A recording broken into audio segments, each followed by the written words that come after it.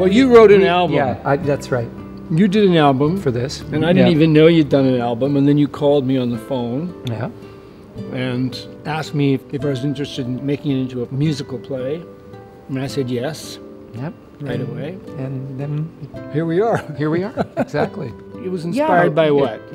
Inspired from my times spent in VGH and all these different at the other plays and the doctors everywhere, you know. Diagnosis. Yeah, all that stuff. Time spent. What was the worst thing that happened to you when you were going on your colorectal journey? That technician telling you had oh my God, lung cancer? Yeah. So that's a little scary. Yeah.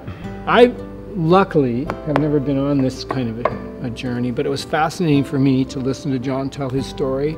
And scary to listen to, and very edifying, because it takes a lot of courage and I don't know what. And that's kind of why we wanted to do the show. We wanted to share that experience with an audience, and we wanted to take John's music and his album and his lyrics and turn that into an expression of not just terror, but joy, happiness, sadness, reflection, friendship, definitely. It's all those things, and that's all those things are in the show. Yeah, we got nothing else to say. Not really, do we? No.